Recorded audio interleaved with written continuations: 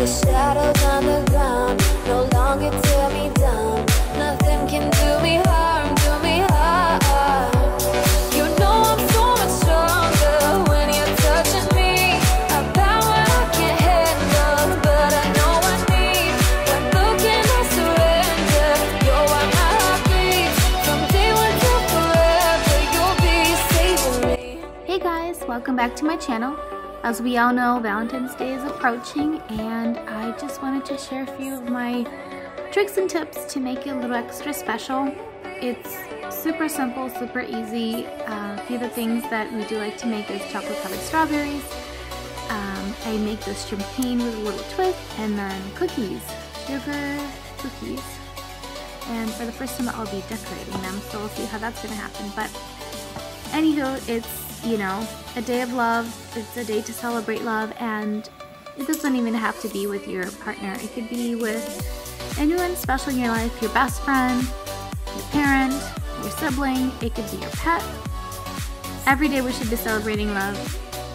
It's something very special. I think we should, you know, it's what keeps us human. So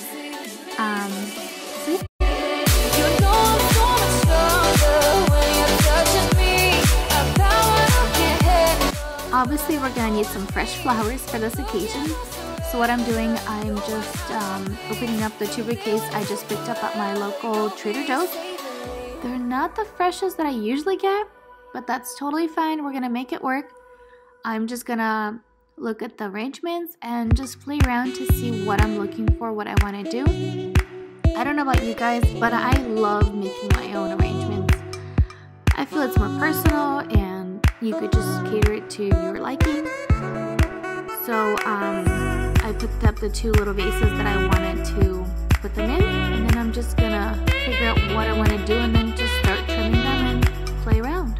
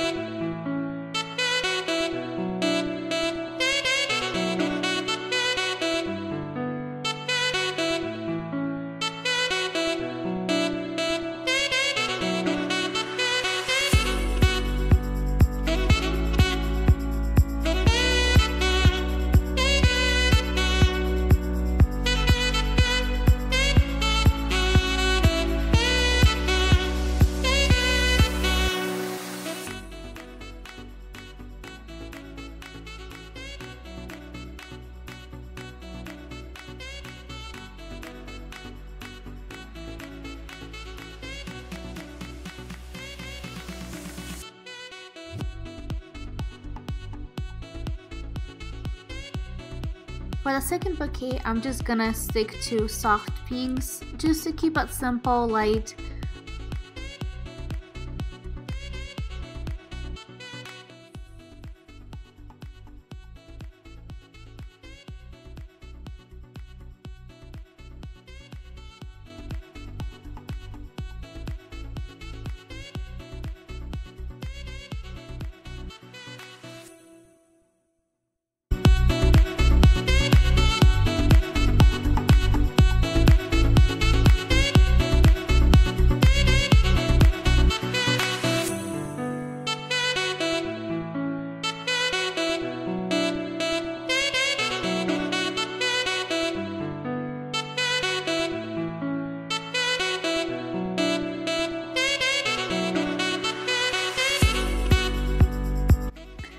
And now it's time for the sugar cookies.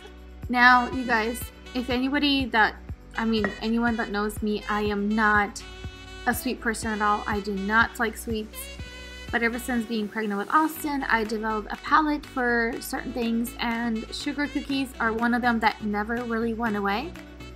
And the recipe that really works for me, and I think they make the best cookies ever, is 2 1/4 cups of flour, half a teaspoon of baking powder,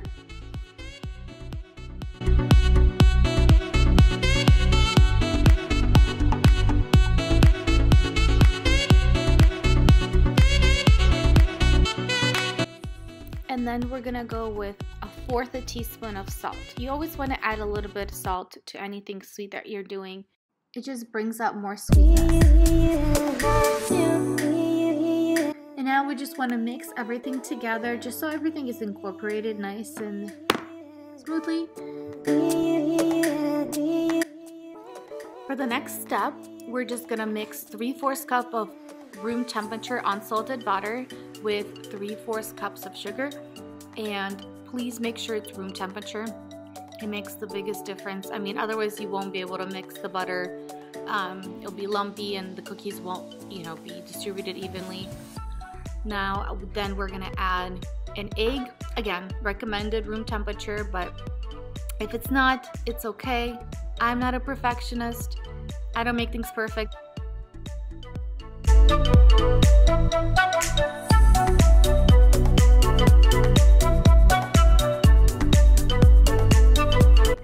Now I'm gonna add half a teaspoon, it's a rough estimate, of almond extract, and then a teaspoon of vanilla extract. And then I'm just gonna give it a swirl one more time, just so everything is mixed in nice and smooth.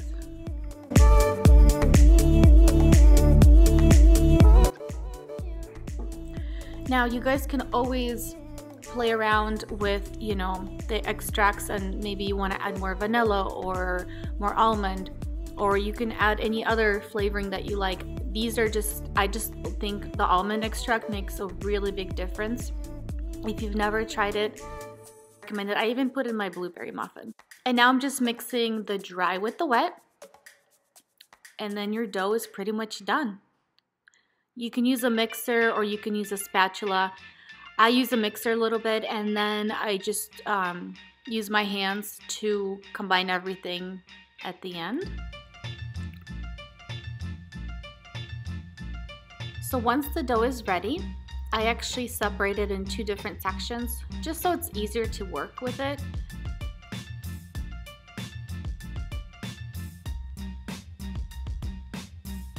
You want it to be like 1/4 inch of a thickness. And what I have on the bottom is just the silicone mat, and then I put some flour just so it doesn't stick. And then I'm actually gonna put a parchment paper on top. I do this just so it doesn't stick, and it just makes it less of a mess when you're rolling it out, and the dough doesn't actually stick to the rolling pin. I don't know about you guys, but I like my cookies more on the chewer side, so I'm rolling it out to 1/4 inch of thickness.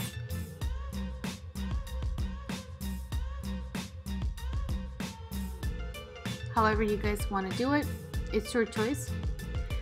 And the fun thing about baking or cooking is that you can make things how you like it. And I apologize in advance, but the camera did not capture when I was actually cutting out the cookies. This is the end result when they were actually baked for between 6 to 10 minutes, but mine baked for 10 minutes. And what I'm doing, I'm just setting them on this cooling rack just so they continue to cool. At this point, all I want to do is just bite into this cookie. So I might actually have eaten 1 or 2 before decorating them. I never get to the decorating part. I'm just doing it for Valentine's Day. And for the icing, I actually used royal icing. That's what I really had to research what to do because I don't normally decorate. But I just put in my electric mixer, and I just follow the directions. So you just have to follow whatever icing you choose to do. It's best that you do it in the KitchenAid mixer because you're supposed to mix it from like 8 to 9 minutes with some water. So that's what I did, and this is the consistency I got. And then I'm just adding a little bit of my red food coloring. I have 3 separate bowls, one for white, pink, and red. So I bought the piping bag tips, but I couldn't find my piping bags. So here I am just improvising and trying to make it work just by using a regular, sandwich bag. And what you want to do, you want to start at the edge, basically. You make the heart, and then you want to go around inside more and more. I'll show you in a little bit. Again, some of my footage was deleted. I don't know how that happened. There was a lot more that I wanted to show you. But basically, this is how you're doing the heart, and I'm doing the best I can. Obviously, it would have turned out much better if I had a normal piping bag. So if you're doing this and you have all the right tools, it's going to look much better.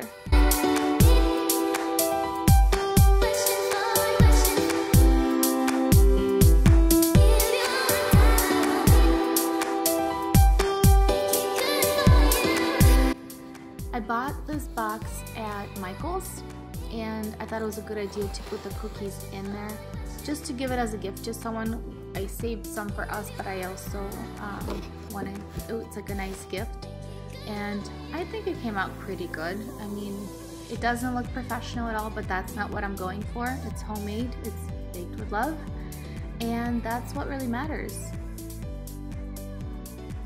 For the chocolate covered strawberries, you guys, it cannot get any easier.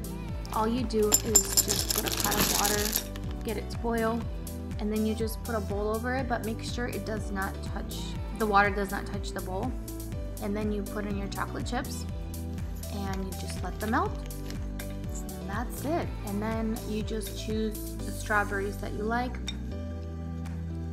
I usually go for a bigger size strawberries because it just looks nicer.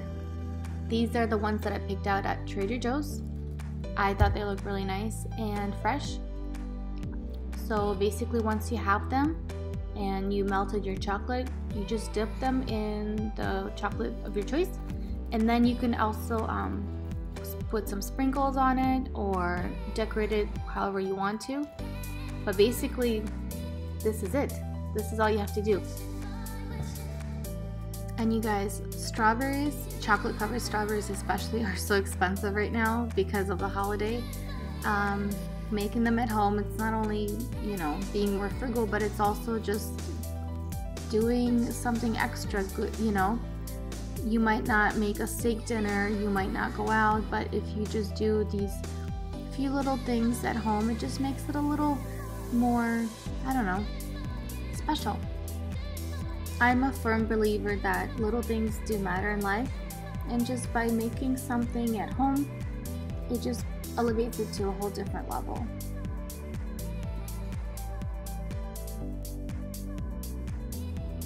Here I'm just adding a little sparkles on top, just with golden sugar flakes, I guess that's what it is.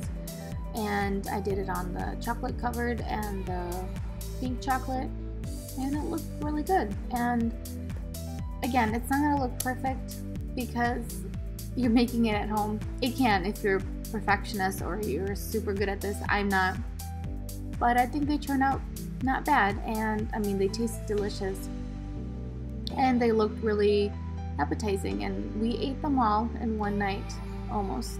I think there was like 2 left.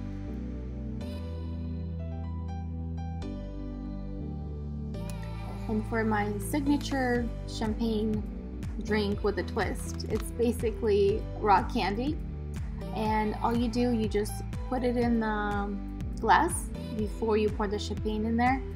And basically, I chose red color. There's different colors you can do, but obviously for Valentine's Day we're gonna go for the color of love. And then you just pop your champagne and pour it in the glass. And if you guys don't drink alcohol, you can do this with sparkling water, You can definitely turn this into a mocktail by using any other beverage that you like. This rock candy really turns the color. So basically it just looks like a pink mocktail or cocktail. But anyways, this is the champagne that we like to get. It's from Costco. It is such a good quality. It was around $20. I love this one. If you guys like champagne, I recommend you giving it a shot. And overall, if you guys are celebrating Valentine's Day at home, I hope you try one of these tips or tricks. Maybe the cookies or the chocolate covered strawberries, whatever you choose to do. I hope you guys have a wonderful time, and I love you, and I will see you next time. Bye!